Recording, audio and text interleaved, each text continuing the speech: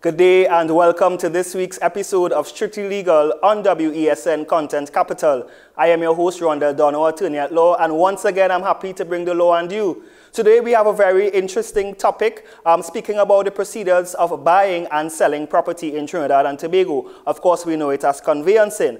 And, you know, there's a lot of properties being sold, there are a lot of realtors, there are a lot of attorney at law that does conveyancing, etc. But we have two special guests in studio today, who are rather, Miss Saelese Haynes-Romany and also Miss Sade Roberts. And just before I bring them in, I just want to speak a little bit about them. So Miss Saelese Haynes-Romany, she's an attorney at law, an entrepreneur, and a motivational speaker.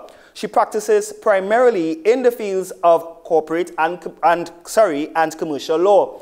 Saelese held numerous roles in both private and public entities, during which she has gained experience in different areas of law, including in the corporate, real property, construction, intellectual property, and oil and gas sectors. In 2021, Saelese is focused on building her legacy as one of the impact through transparency and transparent conversations that influence meaningful change. We also have Ms. Sade Roberts, real estate broker of Place Realty Ltd. Sade representing Trinidad and Tobago homeowners and future homeowners. Sade is committed to her clients' needs and utilizes her keen negotiation skills to ensure a successful transaction. Raised in deep South Trinidad, where I'm from, Sade understands the numerous intangible benefits of a life in Trinidad with its unique, unmatched culture and diversity. Now, in the past 6 years, Sade has become an esteemed realtor, highly regarded by her clients and professionals in the field. Sade showcases her homes on Instagram, TikTok, and all social media platforms, of course. I will put it up on screen at the end of the program. So we have two esteemed guests, as I said. Good morning, ladies. Good morning. And how are you all? Pretty good. And thank you for joining me on Strictly Legal today. Yeah, of course. Happy to be here. So Sade, tell us, what is a real estate broker? A real estate broker or agent, basically we arrange the buying and selling of real property. Real property, in this case, we mean houses, land, building, industrial buildings, and so forth. And can you tell your viewers in terms of what types of, let's say, transactions that you all preside over? I mean, I know you said sale of buildings. So someone wants to purchase property. What's the first thing they do? They contact a real estate agent, and what happens next?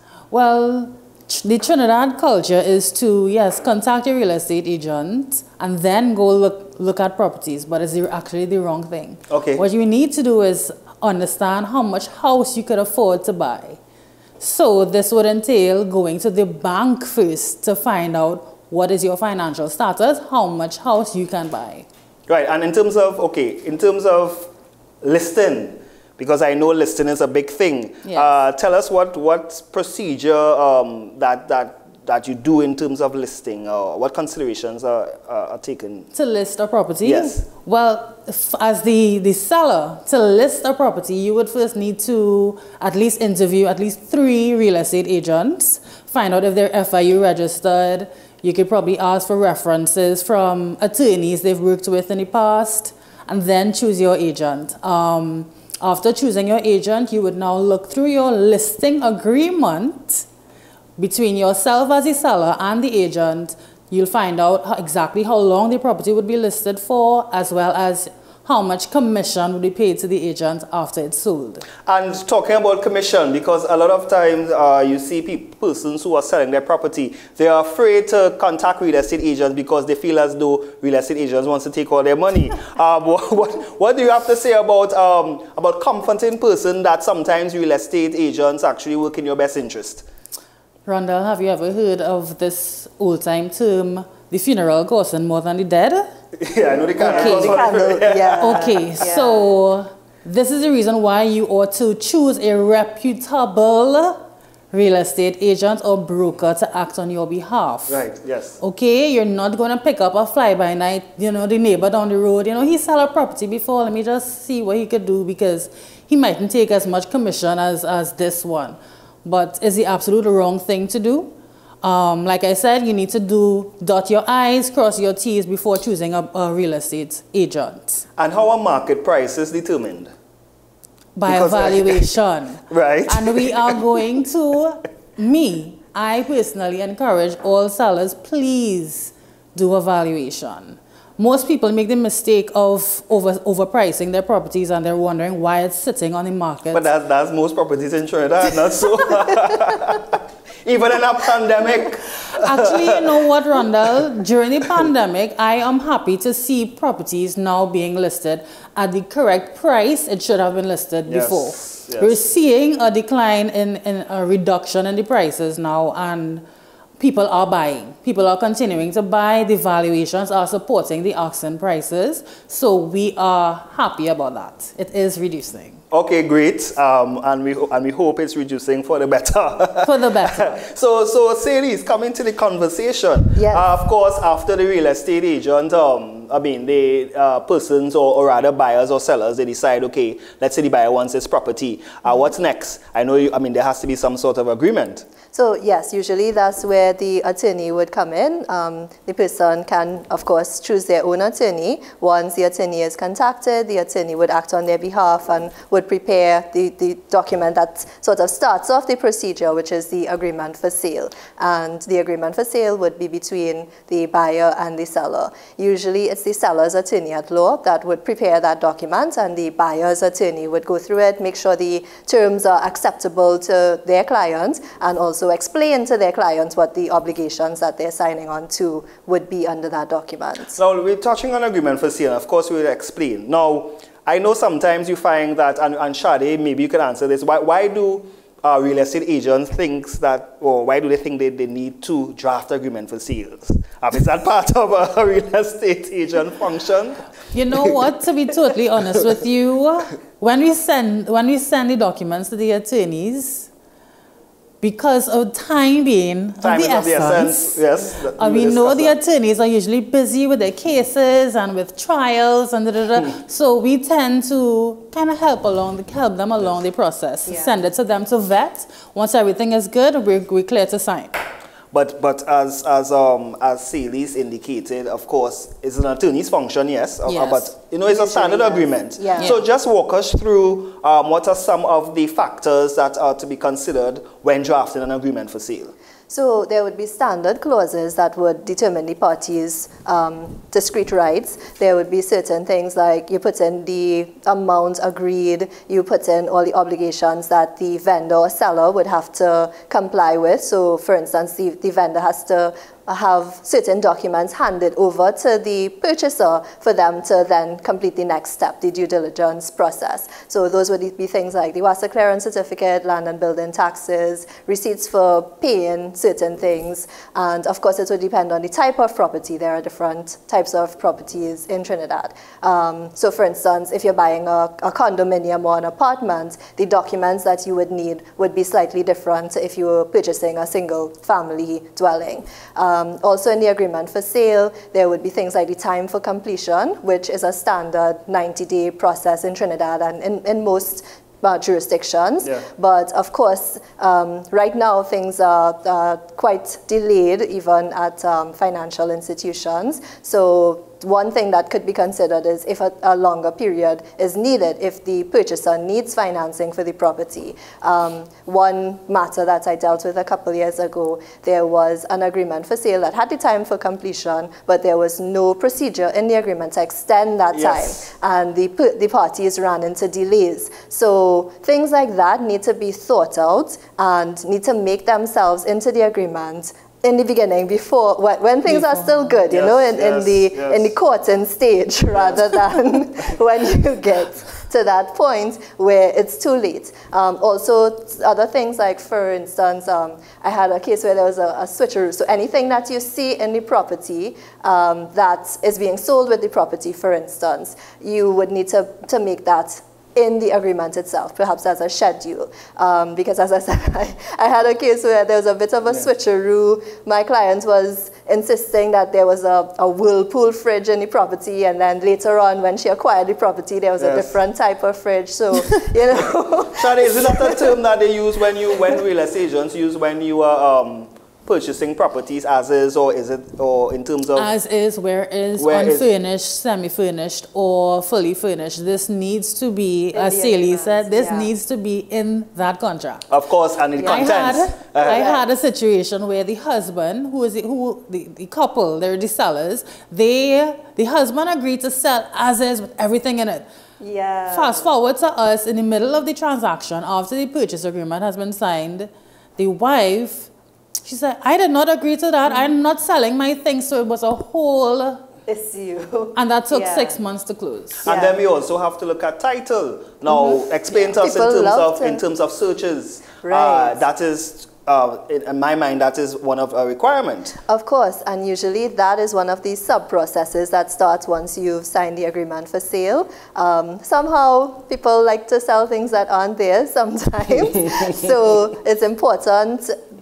When somebody is selling their property, they're representing to you as the purchaser that it is theirs, that they have the right to sell it, and that they can negotiate. But unfortunately, sometimes that isn't accurate. So when you're going through the procedure, it's important to do a title search to establish who is the actual legal owner of the property, as that is the only person who would have the right to sell and then transfer, convey the property to a purchaser.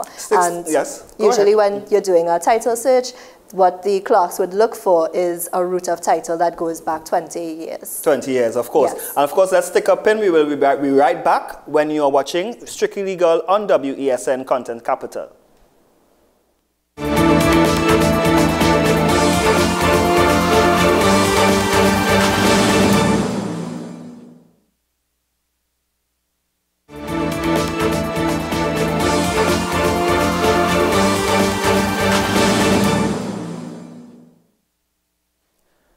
And we're back. Welcome to Strictly Legal. Once again, we are with Sade Roberts and Saelese Haynes-Romany. So before the break, we were speaking about searches. Yes. And I did mention, I said I would ask Sade this question. Now, what do real estate agents do to ensure that persons that are listing properties own this said property, as they say? Rondell, gosh. You know what? With experience, sometimes you might ask certain questions to the so-called seller. They may not be able to answer the question appropriately. You know, you have your little spidey senses will tell you that, listen, something's off. As a real estate agent, you're supposed to be networking with attorneys who could then, we can do our searches on our own to make sure that, okay, everything is fine with this property. If you're not sure of a course of action, do not attempt it. Send it to the professionals who could do the searches to make sure, like Saelese. Yes, and of course, as you said, the title search, the search clerks, rather, they would ensure proper root of title. I know you said 20 years, but some people go back to as far as 30 or 40 years. Well, it's a minimum of 20 years. Yeah. Of course. And what other consideration in terms of, what are some of the sellers, or sorry, the buyer's obligations? So, well, the number one, of course, is to pay in accordance with the agreement. And usually there is 10% that is paid to the seller as a deposit or good faith that they will continue with the transaction. And then the 90% that remains is paid on completion.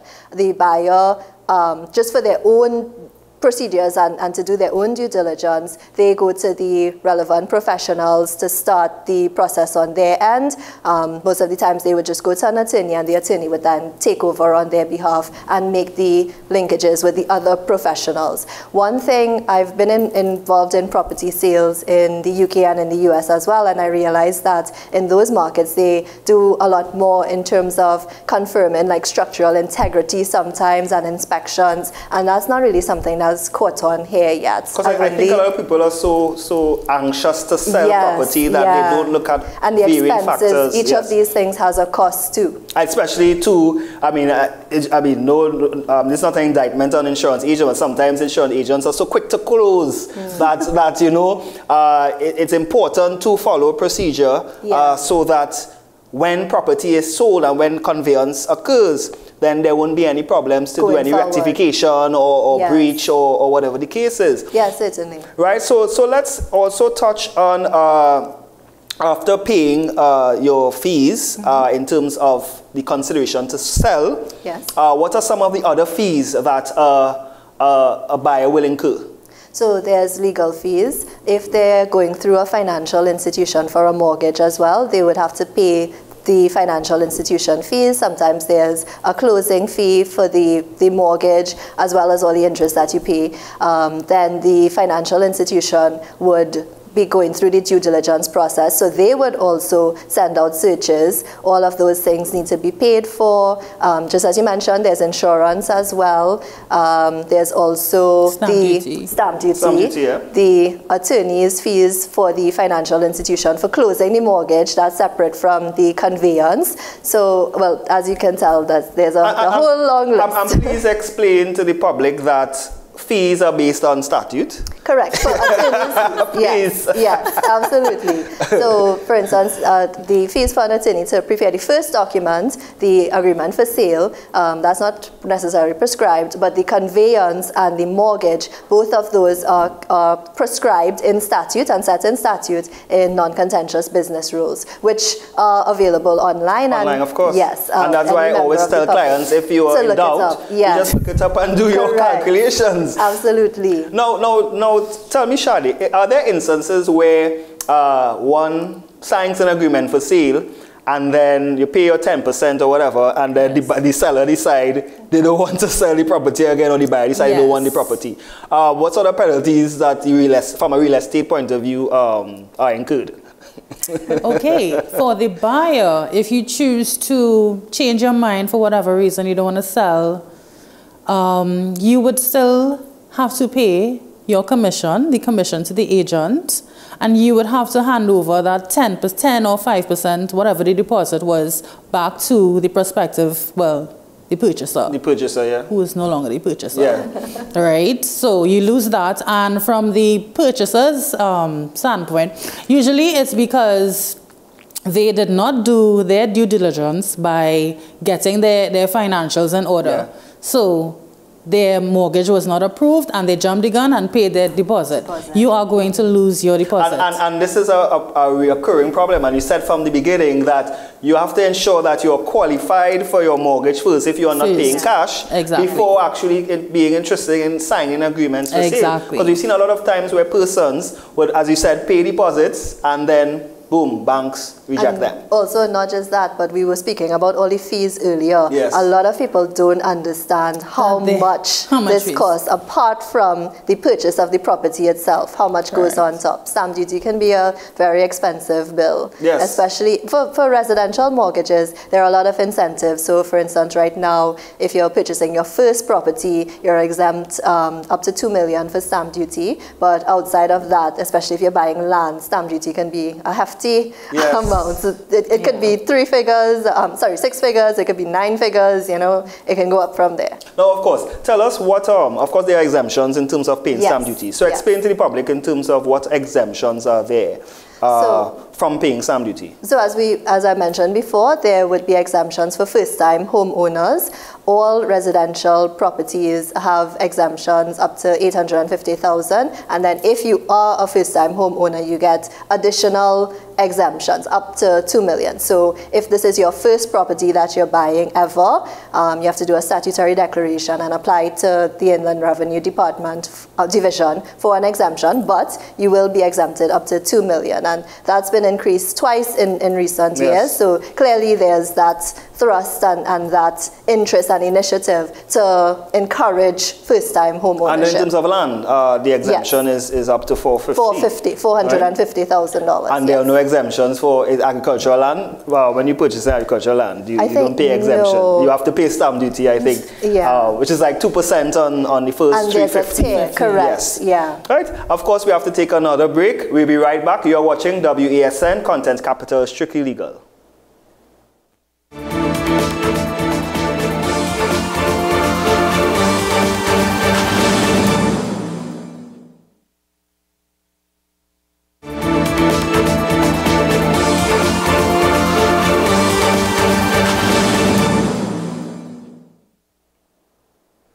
And welcome back to Strictly Legal. We are speaking about the procedures of selling and buying property in Trinidad and Tobago.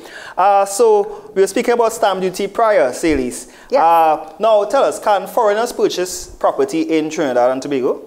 Yeah, there are certain restrictions, especially for foreigners purchasing land in Tobago due to government policy that was discussed and enacted a couple of years ago. But of course, as you will know, there are ways around all things. Indeed. And there are also provisions in place for foreigners to get licenses so that they can own a certain amount of property. So there are ways to be able to effect that. Now, explain as well, in terms of when persons buying property, sometimes they feel as though they own land, or sometimes it's fee simple as well as it's license or lease.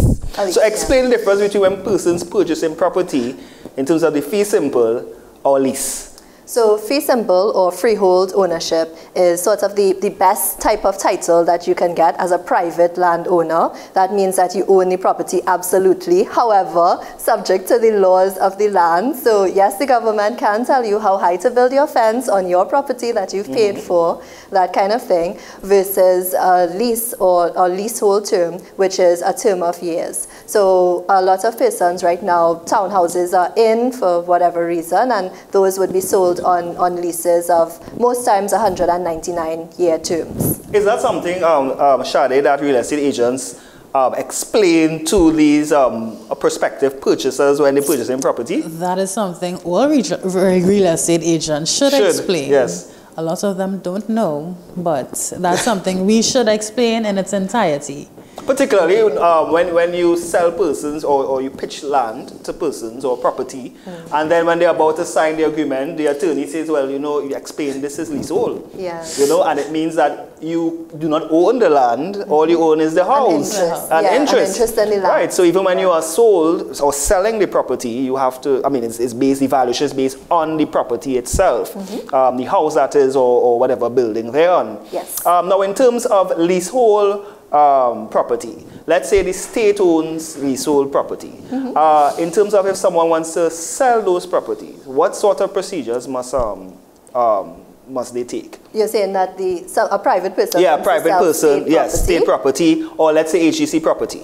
Okay, of course, so, you know, it's leasehold. Yes. So if they have an interest in the property, and most times, I'm assuming your question is for bona fide persons. Yes, bona fide persons, right. Of course. Okay, so persons who would have like a deed of lease, for instance, they would need to first check their lease, because in most cases there would be a clause there that says what you can do and when. So for instance, in those type of properties, they might say you can't sell the property for 5 years, or in some cases 10 years. Yeah. So you have to check your lease and see where your rights and obligations are at, and then you can move forward in those circumstances. And are there any consents that must be sought? Yes. So once you have leasehold property, and again that would be back in the agreement, but in most cases, I could say 99% sure, there would be a clause that says that you can't just sell the property just like that. You'd need to have consent from the owner, the person who owns the freehold, and then once they have no objection to it and you have a written consent, you could go ahead and sell to another person or third party. Is it customary, let's say for instance the Housing Development Corporation, is it customary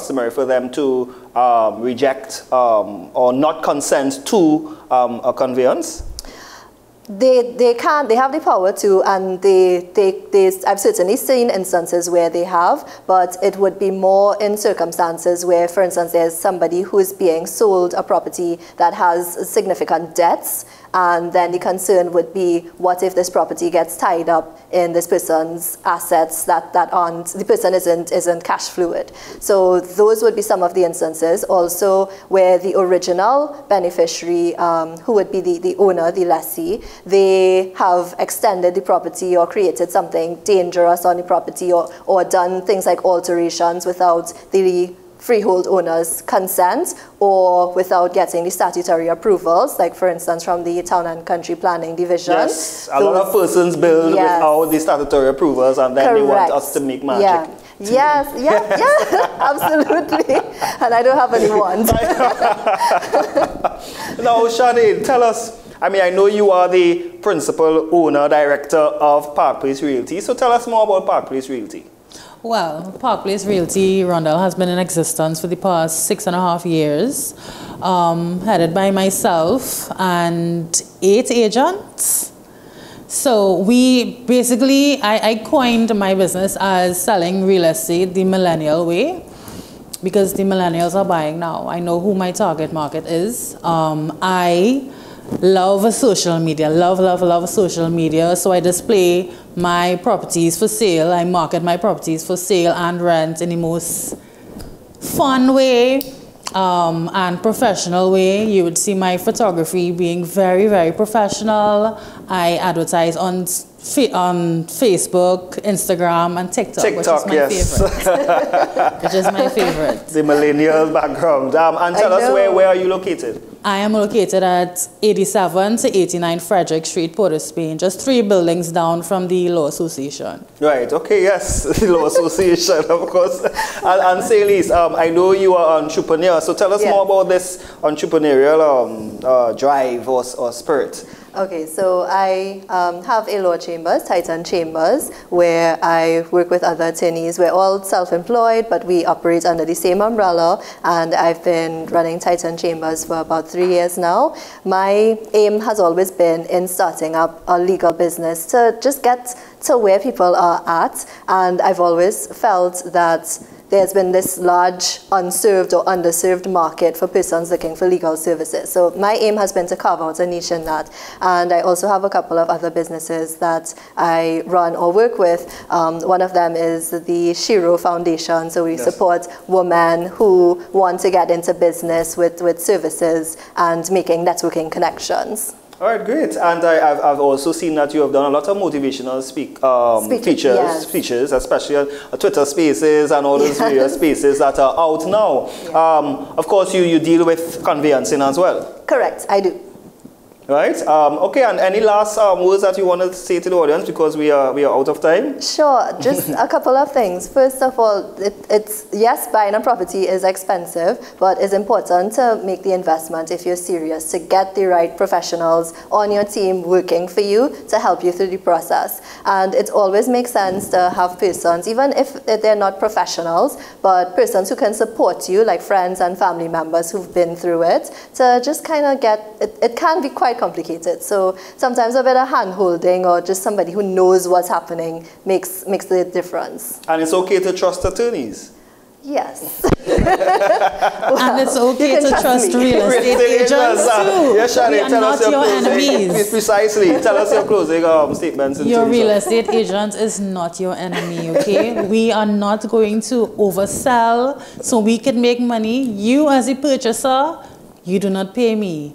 The seller pays me, so no one is trying to steal your money away from you. Trust the real estate agent. You need someone in your corner to hold your hand. Yes, and trust the process, because at the end of the day, it takes all parties, and it takes a while. Yes. And of course, with I know the introduction of the act that would govern real estate agents, it will sort of put things into perspective and ensure that there are accountability. Yep. Right. And like the FIU registration. Yes. Like the insurance for... Precisely. Because everyone in this country now sells property. But of course. Right, so that's a wrap. Thank you so much, ladies. Thank you for gracing the Strictly Legal set, and all the best in your endeavors. Thank you. And you. Thank you so much. Guys, thank you for watching Strictly Legal on WESN Content Capital. I am your host, Donawa. See you next time. God bless.